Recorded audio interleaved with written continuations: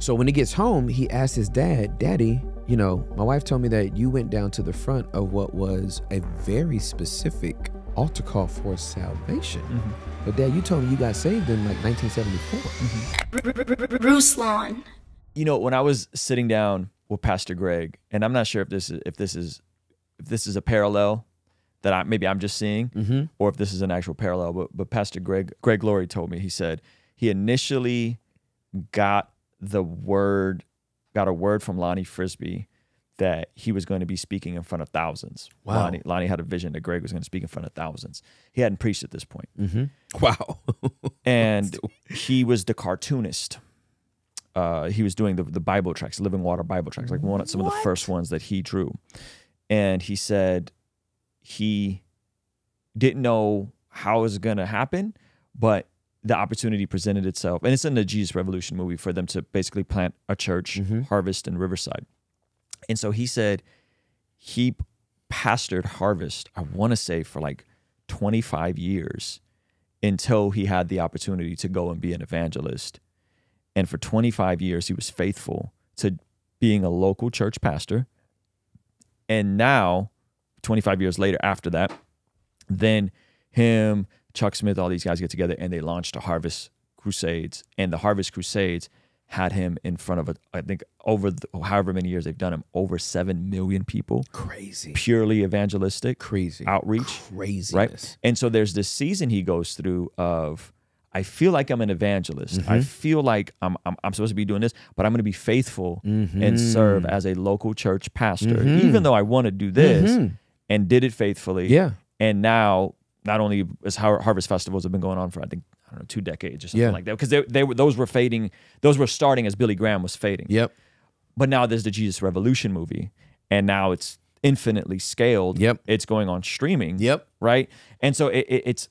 And again, I don't mean to project this on you, but it reminds me of the same way in terms of you having a vision, art, comedy, music, evangelist. You go be faithful to multiple churches. Yeah, absolutely. Yes. And now you're in the content space, which is infinitely scalable. Oh, dude, we've reached more people in the last 9.5 months of this podcast than all 27 years of me preaching combined. Yeah. That's kind of crazy to think about. It's surreal. Yeah. It's absolutely surreal. Yeah. So and I never saw it coming. Yeah. Like it was never a desire. It was never like, man, I wish one day I could do this. It's been an assignment like anything else. Yeah. I have prayed to the Lord like unashamedly, I would love to do this as long as I preached. Yeah. So if I had 27 years to do this, that would be dope. Yeah. Did you feel like you were both a evangelistic person who can also local shepherd, or do you feel like you were more of an evangelist and you just were faithful to shepherd and be a pastor in a local church context? So I see myself more as an apostle pastor. Apostolic gifting. Yeah. So I love the apostolic of being sent to build so I can build to send. I'm a disciple maker at my core. Juliet and I both were. That's why we homeschooled our kids. We were like, they won't have enough of us in them in 5 years before we send them to kindergarten, right? We were like, they got to stay home with us, right? Yep. And once we got to the decade point, we're like, we're about to see this all the way through. And I love who my boys are becoming as a result. Yeah, we homeschool as well, so I'm totally with you on that. Yeah, I'm not knocking public school, but I'm a disciple maker, man. So we love to take the time to turn good into great, right?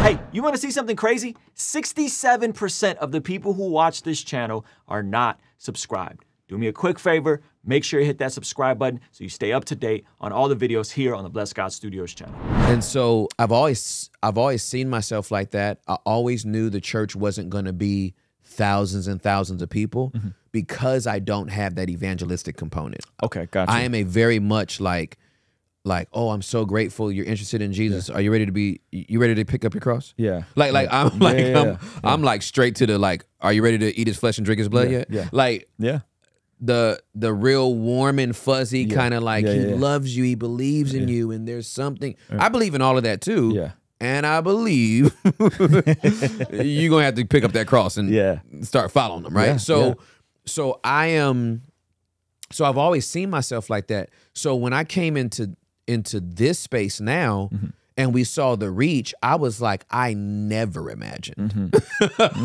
that type of message would resonate.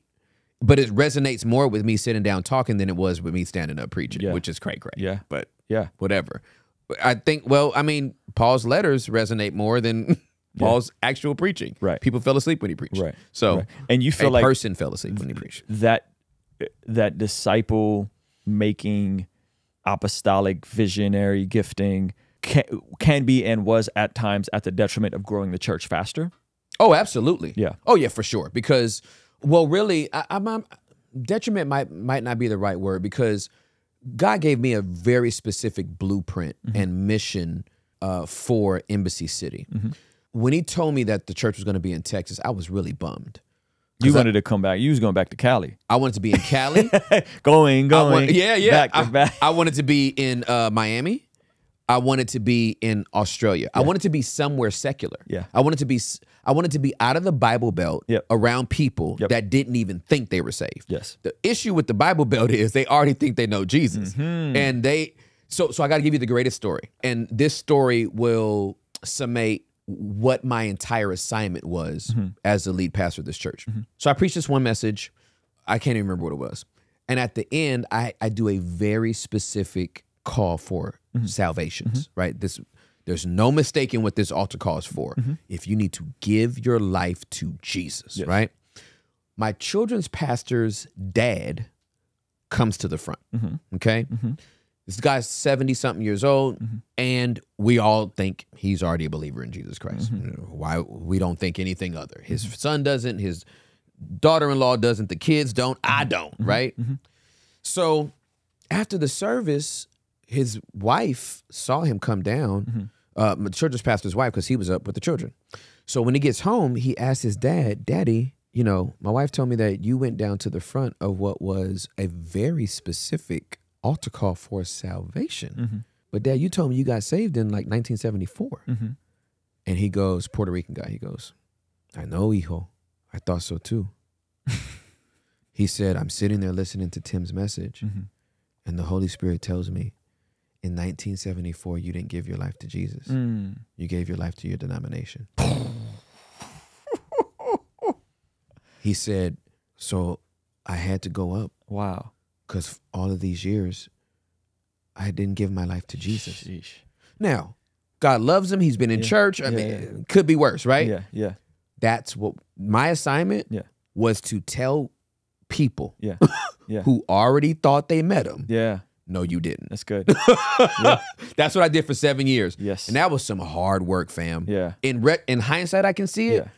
But there was a grace on me to do it at that time. But no, those sermons was not about to go viral. And you know what I mean? I wasn't about to wind up, you know, being asked to go preach at everybody's church, telling people you basically have never met Jesus. Yes, I have. I've been in church since I was 11. You never met the man.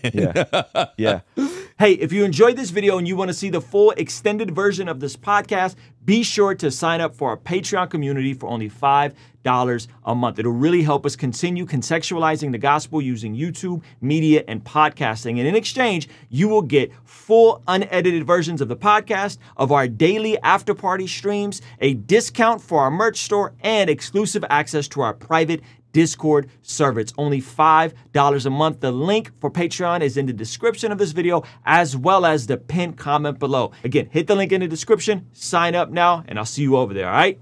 Peace.